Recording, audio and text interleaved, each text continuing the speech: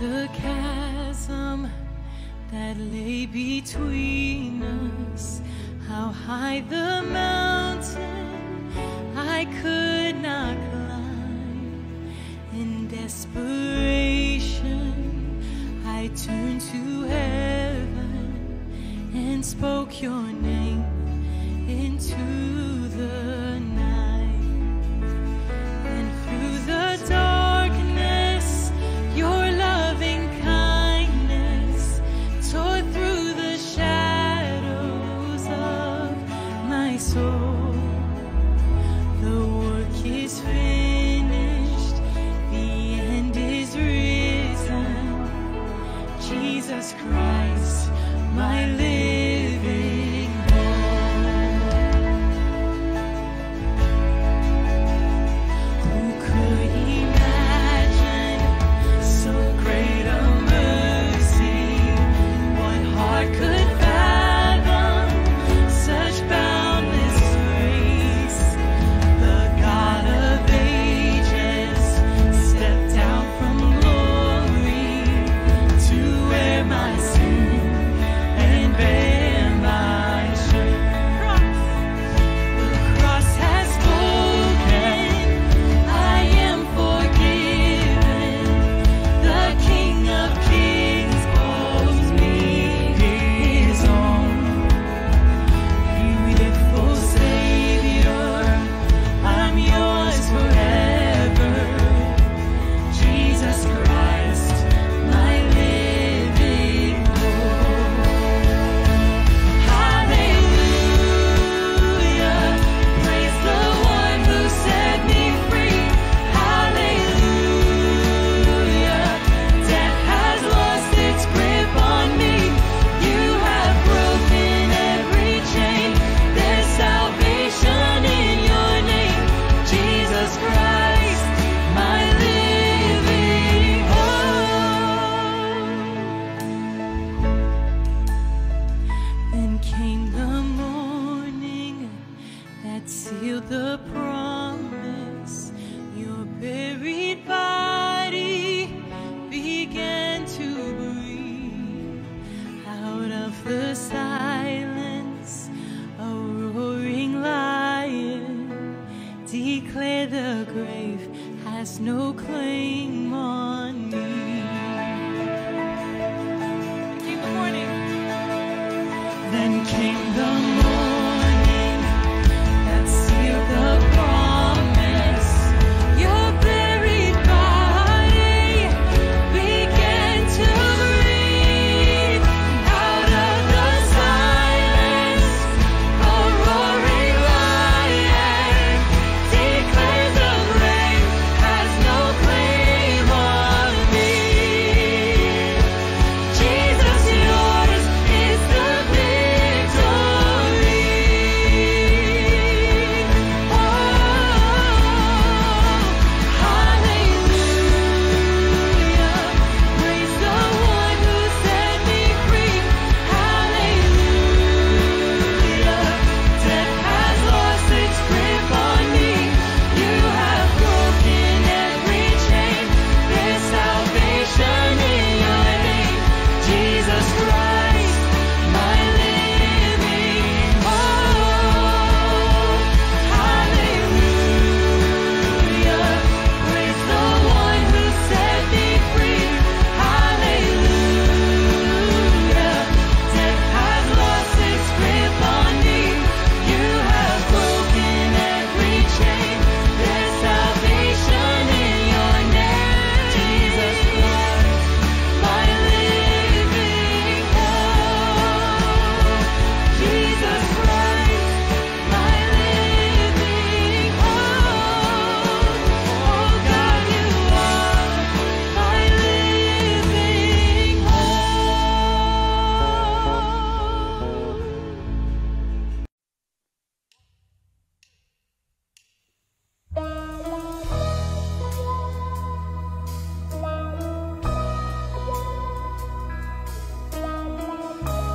Wherever you may be, we want you to worship with us this morning. Lift your hands if you feel like it. But just know that God is awesome.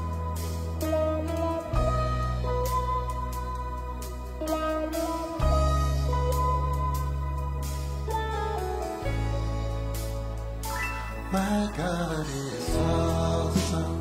He can move mountains, keep me in the valley, hide me from the rain. My God is awesome, frees me when I'm broken, strength where I've been weakened, wherever He will. Come on, church, let's say that again. My God, He moves, keeps me in the valley, hide. My God is awesome. He heals and strength where forever He will reign. All right, here we go, y'all. He's so awesome, y'all. Yeah, yeah. My God. Everybody sing. Awesome. Awesome. My God, my God, my God. Awesome. My God He's the Savior, giver of salvation. By His stripes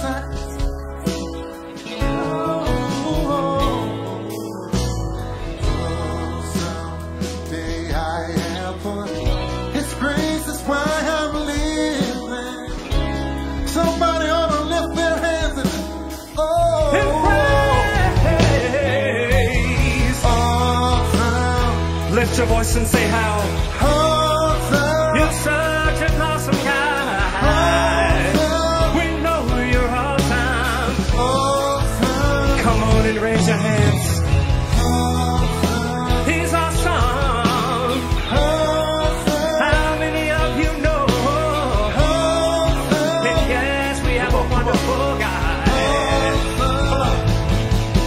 He's a mighty, He's a mighty, He's a mighty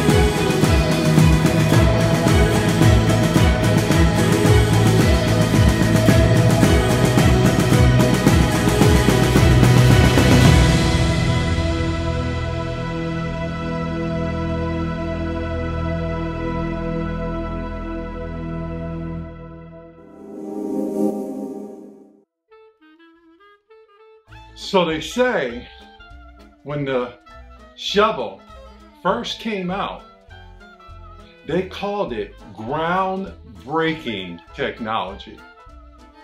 The shovel.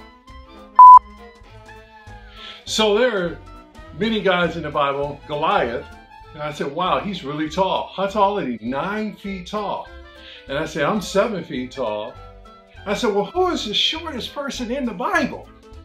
And I read through the Bible and come to find out his last name was Maya, but his first name was Nehi. Nehemiah. Can you believe that? Nehemiah. So the Lord said to Josiah, come forth and receive eternal life. But unfortunately, Josiah came in 5th and won a toaster.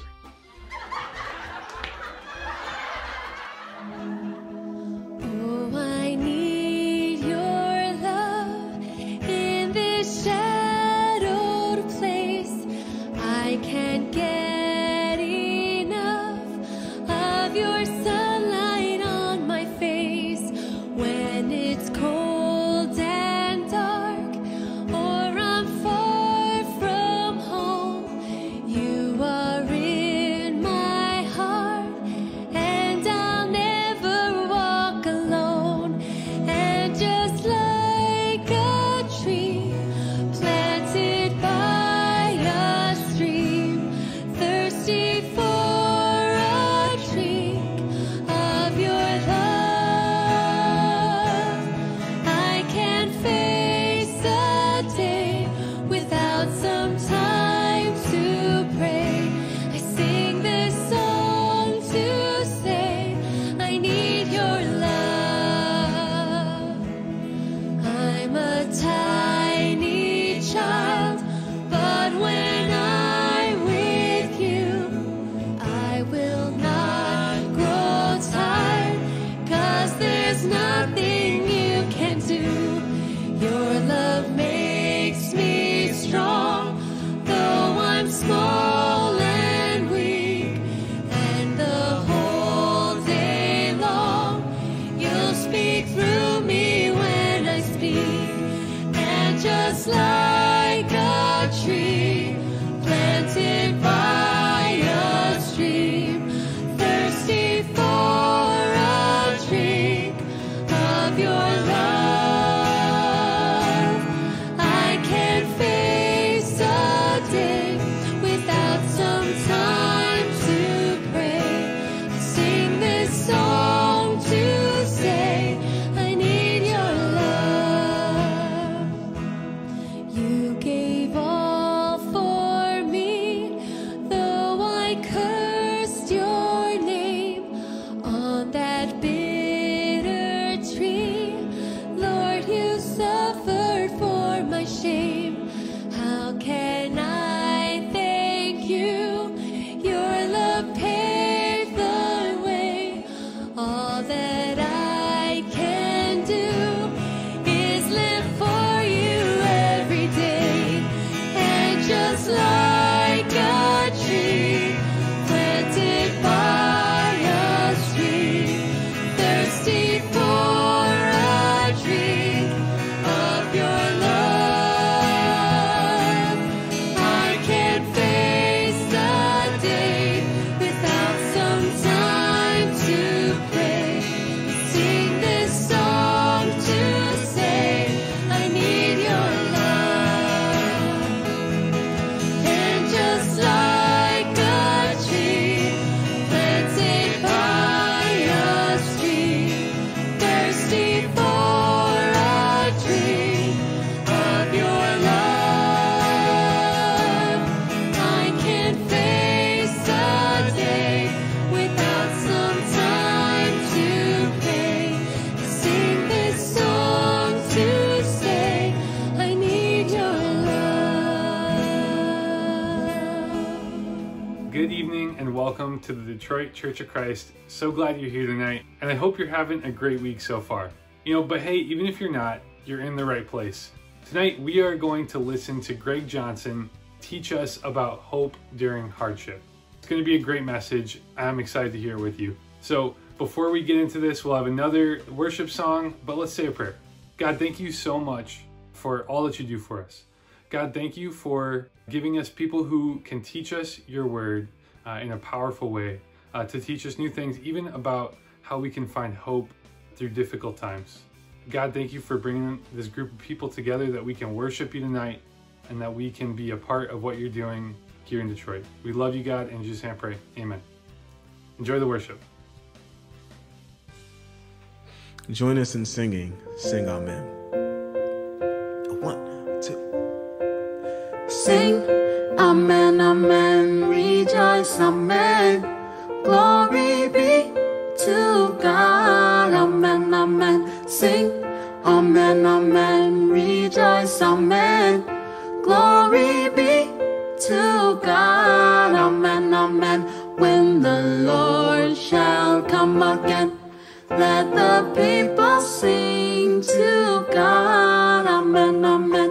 When the Lord shall come again, let the people sing to God, amen, amen. Sing, amen, rejoice, amen. Glory be to God, amen, amen. Sing, amen, rejoice, amen. Glory be to God, amen, amen. When the Lord shall come again, let the people sing to God, amen, amen. When the Lord shall come again, let the people sing to God, amen, amen. Sing, amen, amen, rejoice, amen.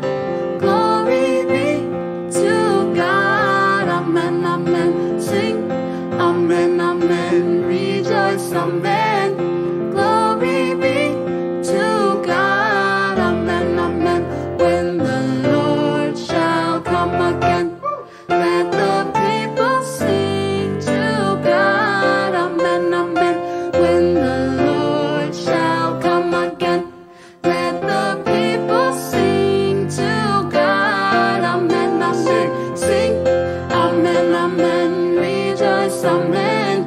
Glory be to God, amen, amen. Sing, amen, amen, rejoice, amen. Glory be to God, amen, amen. Glory be to God, amen, amen. Glory be to God, amen, amen. Hello, this is Greg Johnson, and this is Lesson 1 of Hope During Hardship. In this lesson, we'll explore the question, is hardship necessary? So it's obvious that no one likes hardship or pain.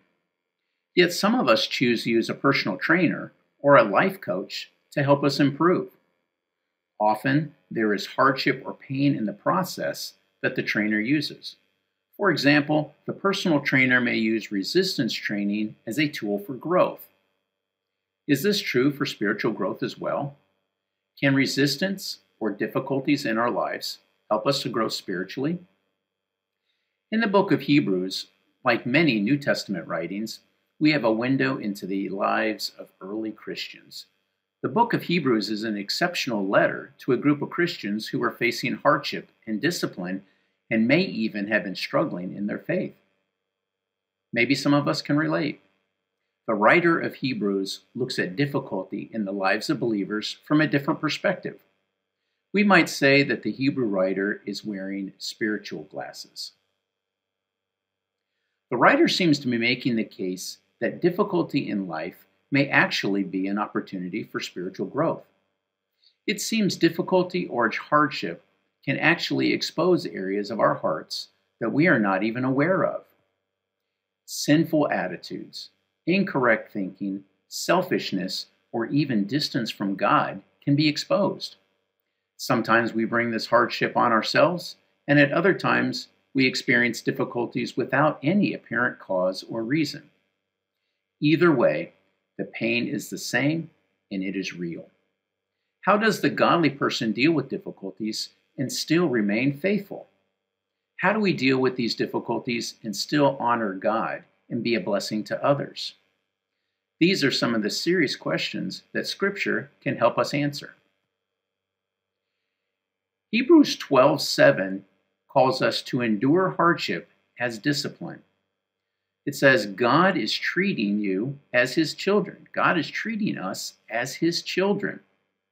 So God calls all of us to endure all of our hardships as discipline. Not just some of our hardships, all of our hardships as discipline. God is asking us to grow from any and every hardship that we might experience. We are to view that hardship as an opportunity to grow. In a sense, we can see the hardship as resistance training. The hardship may not be our fault, but we can learn from it. We might even ask ourselves how we can become a more godly person while going through the hardship. I've even heard of people say that they don't want to waste the pain. Can we impact other people in spite of the pain, or even because of the pain? Continuing in verse 11, it says, no discipline seems pleasant at the time, but painful. Later on, however, it produces a harvest of righteousness and peace for those who have been trained by it. So how can we go through hardship and have the outcome be positive? The Hebrew writer advises us in verse 14 and 15 to make every effort to live in peace with everyone and to be holy. Without holiness, no one will see the Lord. See to it that no one falls short of the grace of God and that no bitter root grows up to cause trouble and defile many. This is some powerful advice and deserves a little exploration. Let's look at the first idea. Make every effort to live in peace with all men. Let's leave Hebrews for a minute and see what Peter has to say about this. The Apostle Peter knew a little bit about this topic. His missionary work in northern Turkey brought him to a persecuted people who were enduring much hardship. Peter says succinctly in 1 Peter 4:19, so then, those who suffer according to God's will should commit themselves to their faithful Creator and continue to do good. This is hard to understand emotionally. Sometimes it's God's will for us to go through hardship. Does that mean that God doesn't love us? No. It's just the opposite. God loves us and doesn't want us to remain in our current state. God is allowing this resistance training that we call difficulty to build our spiritual muscle and refine our character. Peter explains in 1 Peter 6:7, now for a little while you may have had to suffer grief in all kinds of trials. These have come so that the proven genuineness of your faith, of greater worth than gold, which perishes even though refined by fire, may result in praise, glory, and honor when Jesus Christ is revealed. Peter uses this image of gold being heated up so that impurities can be removed. As the gold is melted, the impurities rise to the surface and can be scraped off. This is not a new metaphor in the Bible. In Malachi 3:3, it reads, he will sit as a refiner and purifier of silver. He will purify the Levites and refine them like gold and silver. Then the Lord will have men who will bring offerings in righteousness. In a sense, we are the Levites. We are the royal priesthood, and we are set apart to be a light to this world. We might reread this scripture or this passage this way. God will sit as a refiner and purifier of silver. God will purify Detroit and refine them like gold and silver. Then the Lord will have men and women who will bring offerings in righteousness. This scripture describes how, during the heat of painful suffering, our impurities can come to the surface and be removed.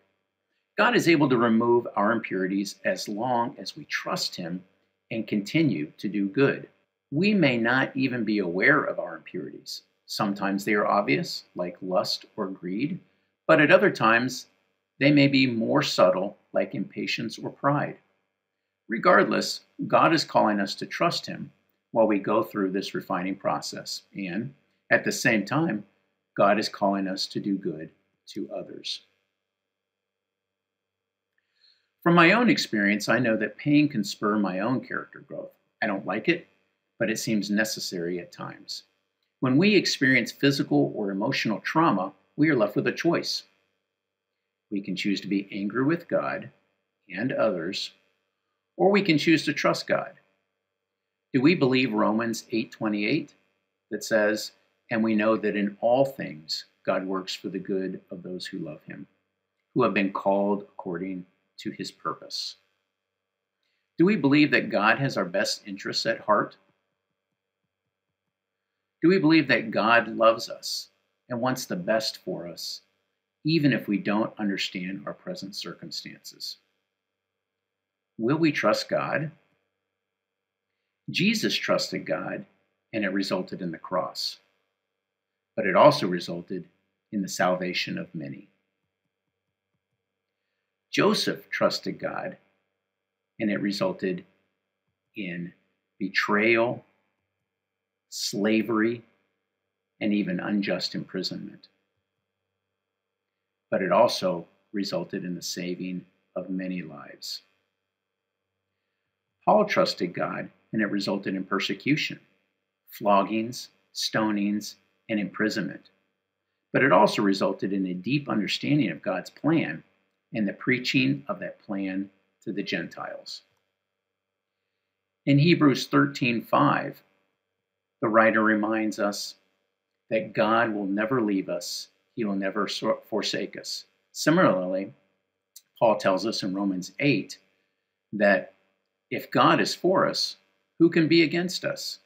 He who did not spare His own Son, but gave Him up for us all, how will He not also, along with Him, graciously give us all things? God loves us. He will take care of us. We can trust Him. Continuing in verse 35, who shall separate us from the love of Christ? Shall trouble, or hardship, or persecution, or famine, or nakedness, or danger, or sword? No, in all these things we are more than conquerors, through Him who loved us. For I am convinced that neither death nor life, neither angels nor demons, neither the present nor the future, nor any powers, neither height nor depth, nor anything else in all creation will be able to separate us from the love of God that is in Christ Jesus our Lord. God loves us. He will take care of us. We can trust Him. Again, God is for us. He will give us victory. Our part is to work with the Holy Spirit. In Hebrews 12:14, we are called to live in peace with everyone. In 1 Peter 4:19, we are called to do good. Now in Luke 6:36, we are called to be merciful. Jesus says in Luke 6:36, be merciful, just as your Father is merciful. Often we think of mercy as helping out the needy. However, I don't think that is what Jesus was getting at in this context. In this context, Jesus is teaching the crowd some radical ideas, such as loving their enemies and being kind to the ungrateful and wicked. When Jesus mentions being merciful, He starts by talking about judging others. It appears that mercy is more than just helping out the needy.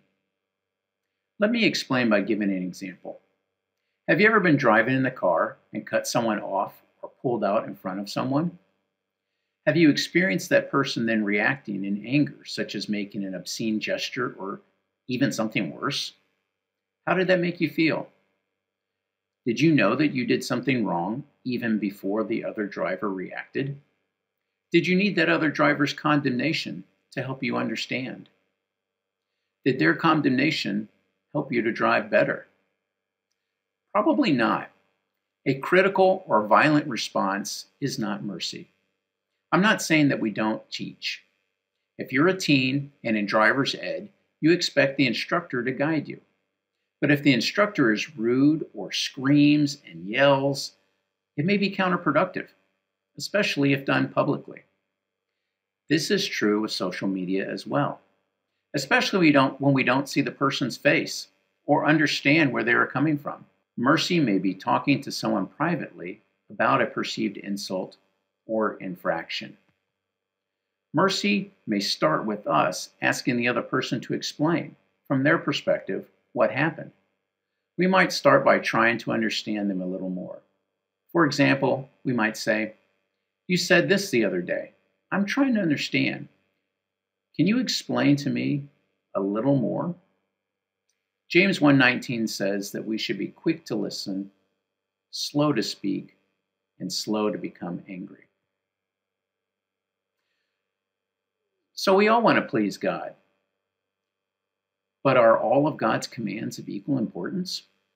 Does God desire some things more than others? If you had to make a choice between fasting and showing mercy to someone, which do you think would please God more? Hosea the prophet tells us that God desires mercy, not sacrifice. Our sacrifice of food when we fast is not as important as showing mercy to others.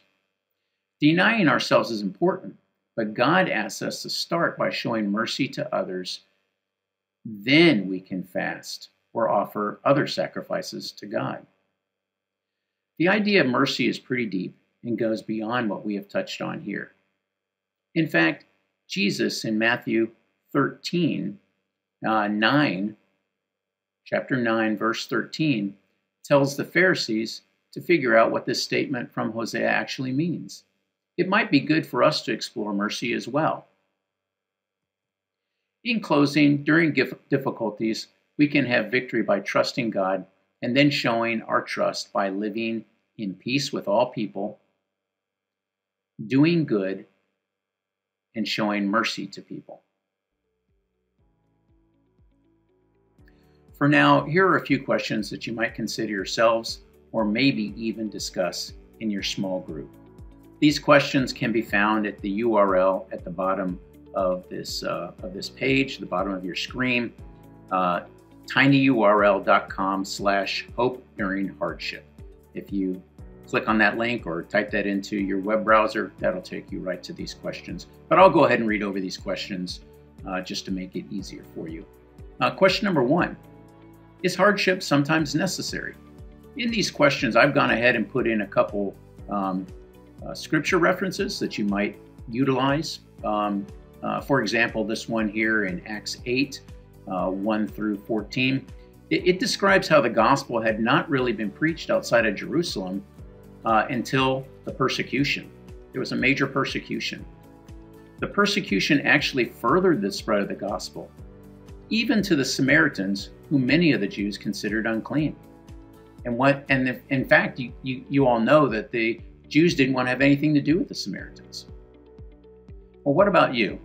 Can you give an example from your own life that shows how hardship can have a positive result? Question number 2. Would you endure hardship if it helped your kids trust Jesus? What about your family? What about the world? Question 3. How can you live in peace with all people, even when they don't deserve it? Question number 4. How can you continue to do good in spite of your suffering? Question number 5. How can you show mercy? How can you show mercy in person? How can you show mercy on social media? Question number 6. What are some other aspects of mercy? What might mercy look like in your own life? In closing, may the peace of God guard your hearts and your minds in Christ Jesus.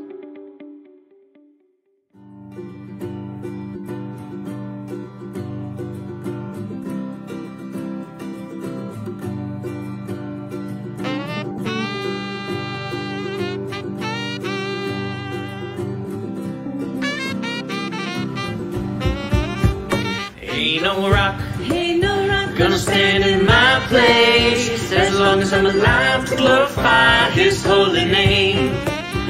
Ain't no rock Ain't no rock gonna stand in my place as long as I'm alive to glorify His holy name. You've got to praise His holy name, as long as I'm alive to glorify His holy name. You've got to praise His holy name, as long as I'm alive to glorify His holy name. Ain't no tree gonna lift its branches. I lift my hands to glorify His holy name.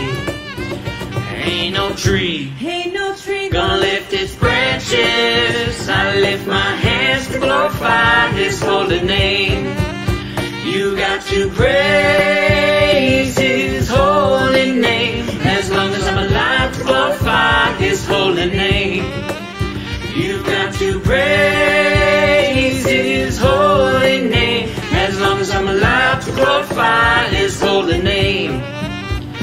Ain't no bird gonna sing in my place. I lift my voice to glorify His holy name. Ain't no bird gonna sing in my place. I lift my voice to glorify His holy name. You got to praise His holy name, as long as I'm alive to glorify His holy name. You got to praise His holy name, as long as I'm alive to glorify His holy name. Ain't no rock, no tree, no bird gonna stand in my place, as long as I'm alive to glorify His holy name.